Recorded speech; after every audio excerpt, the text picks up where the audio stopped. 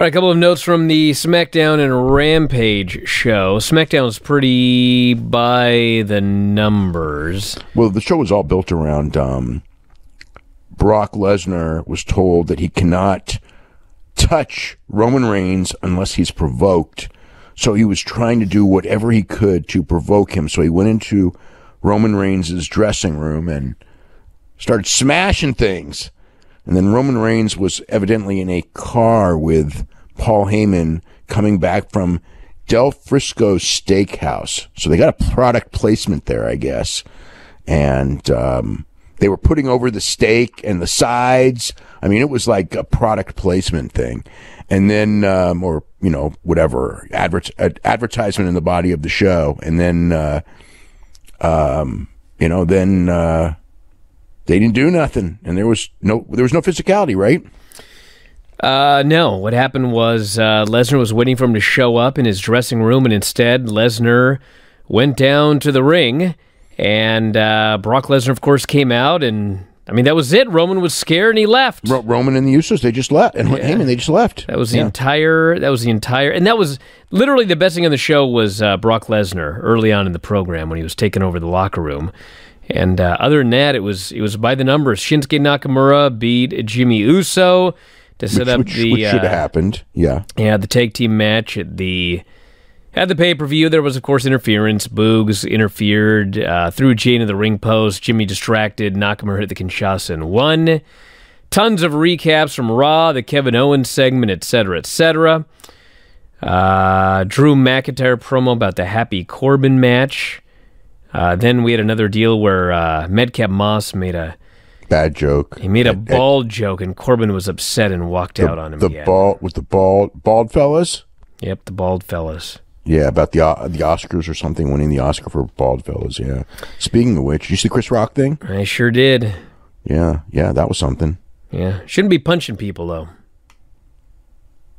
No, I know. It's like celebrities, I don't know. We'll see what happens. I mean, this was, like, it's funny because somebody Chris Rock apparently is not going to press charges, and so without him pressing charges, the police basically said, well, we ain't going to do anything unless he decides he wants to press charges. I don't know. I seem to think there might be some video evidence of this. Well, there's definitely video evidence. But, I mean, if the victim doesn't want to press charges, then I don't know, man. There's video evidence watched by millions all over the world. We had Kofi Kingston and Ridge Holland. And last week, Ridge Holland beat Kofi. Kofi came out, and I guess they were going to have another match, but he said, I've got a different opponent for you tonight. I never remember of the New Day. It's the return of Xavier Woods. And literally, the match went 47 seconds. Xavier rolls him up, pins him. So they've already beaten Ridge Holland. Well, they've beaten Ridge Holland before. I know, but after the Big E thing, it was like, I figured he'd beat Kofi, he'd beat Woods eventually, and then Big E would finally make his return, beat Holland. No, they weren't going to keep him unbeaten. Big E, you know, I mean, it could be, I mean, it will probably be months. They can't, I mean, they could, but they weren't going to do, and they already pretty much blew that off anyway when he apologized. We had Ronda Rousey coming out for a promo, and so, of course, the notable thing is that Ronda, she did some, I don't even know what the screw-up was, honestly. She said something like, at the, I'm going to beat you for the women, I think she said the women's SmackDown title, which I guess there's like a special way that you have to say the words. It needs to be like the SmackDown women's title, and she said the women's SmackDown title, and then she got all flustered and she said, oh, why do we even need to say women anyway? I'm going to be the SmackDown champion. And she calls Flair out, and Flair appears on the big screen, and they trash talk, and that was it. Rousey promised to break her arm, like she had done many times to many over the years.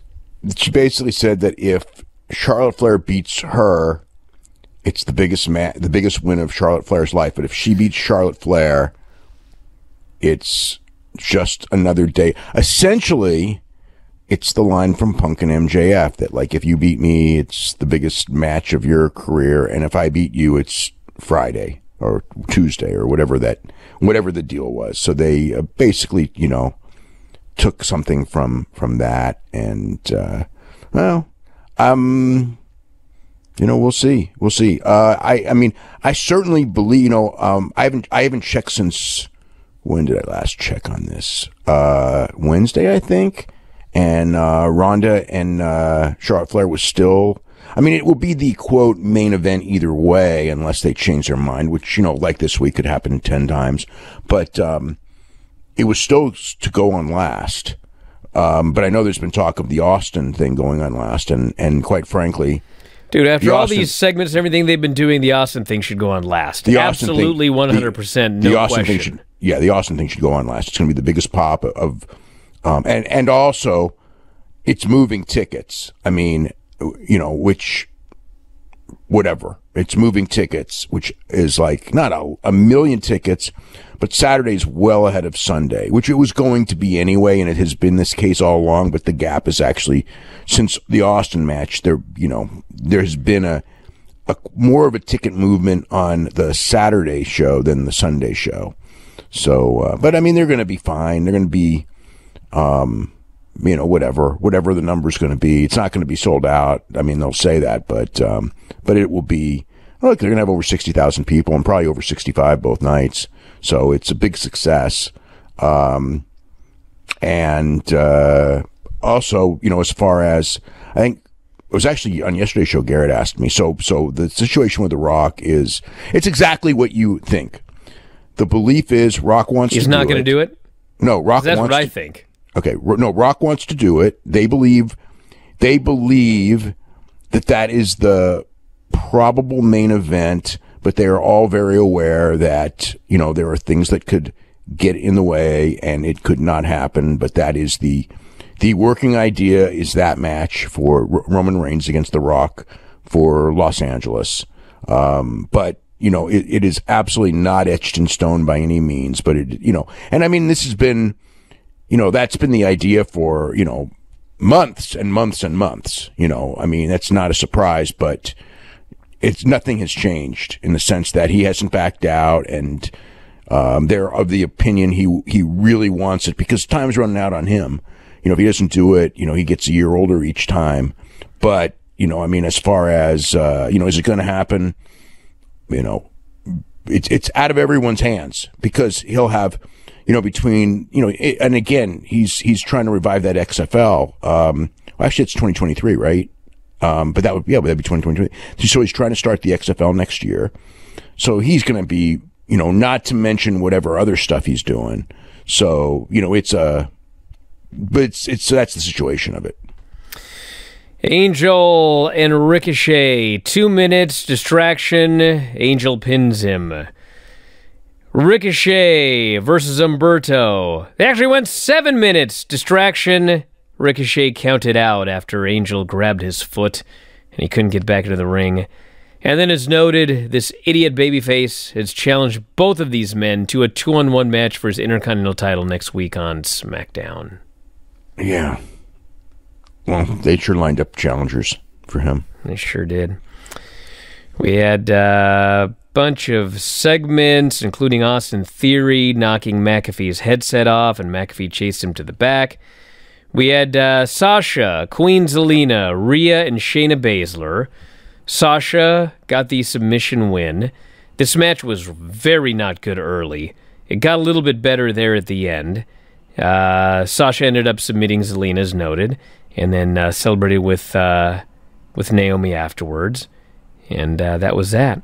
Then we had the Roman Brock segment where Brock's just coming out, and Roman gets a look on his face, and him and the Usos bail, and Lesnar killed a bunch of security dudes, and that was pretty much it. So, pretty much a nothing happening show. Next week, the Andre the Giant Battle Royal. I mean, the whole thing's to focus on Mania, so, I mean, that's what it's going to be. And then tomorrow's show is going to be the same way. Tomorrow's show, I mean, again, tomorrow's show is really got to be a big one.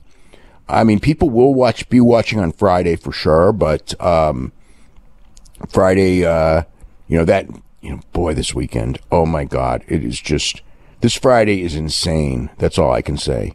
I mean, it's just, I don't know how you can keep up with Friday. It's just impossible. Hey, if you're a big fan of Wrestling Observer Radio, We got 12,000 episodes of all of our podcasts up at our website, WrestlingObserver.com. If you sign up today, you get access to every single one of them. The 12 to 18 new shows that we do every single week. You can podcast them, listen to them on the road, at work, working out, in the shower, wherever you listen to your podcasts. And also full access to the Wrestling Observer newsletter and archives. So if you love what you hear, head to WrestlingObserver.com.